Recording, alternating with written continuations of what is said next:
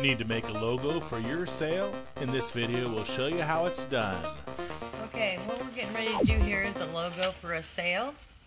And we're wanting to make it off of the original sale. As long as you have the sale itself, you can do that. And we're going to use this monofilm. And you can actually use anything like this, but I like this because of the stiffness, and it holds stiff when you go to trace it once you've cut it out. Now you can put weights down of different things to hold it in place if you want to, but it's not real hard. When you take the marker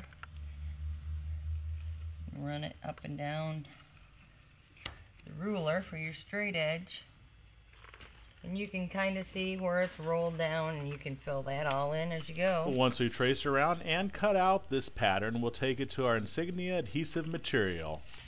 Okay, now when you go to put it onto the plant, if you're not using the face of the fabric to draw on and you use the back, make sure that you find your top and you reverse your letter so that when you cut it out and you flip it, you'll have the right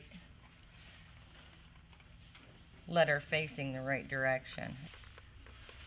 Just simply trace around everything that you've already drawn once you get your glass cut out. Okay, now what I've done here is you can use a Stanley knife or any sharp edge, and first just take a line through your letter. That way you can easily work inside and get cutting around the shape you need.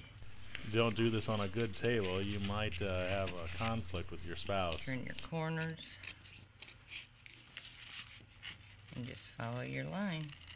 Once the Insignia material has been cut out, we'll position the logo so that it's parallel with the foot of the sail.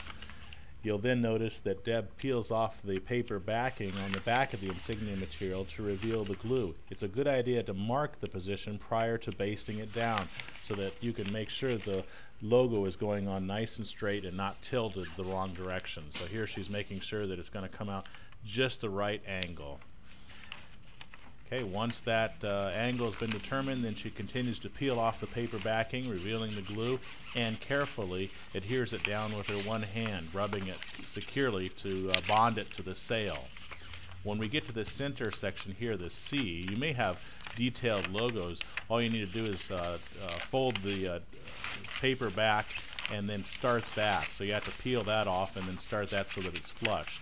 One nice thing about this Insignia material is that it can be reapplied again. It does get a little bit sticky over time, but when you're initially installing the Insignia adhesive on the sail, you'll notice that you can actually peel it off of the sail and reapply it if you get a wrinkle in it.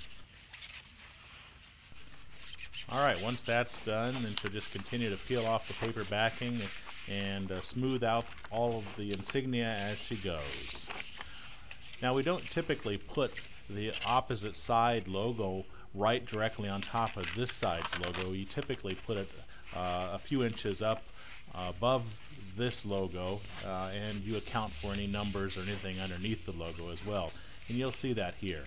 There we are, that's done. Now all we need to do is install the numbers as well. There's what it looks like when we're done. Here's the logo we installed, and you can see that logo up above it is probably about 3 or 4 inches. And here are some Sailrite numbers. These numbers are available already pre-cut from Sailrite. Thanks for watching. I'm Eric Grant with Sailrite.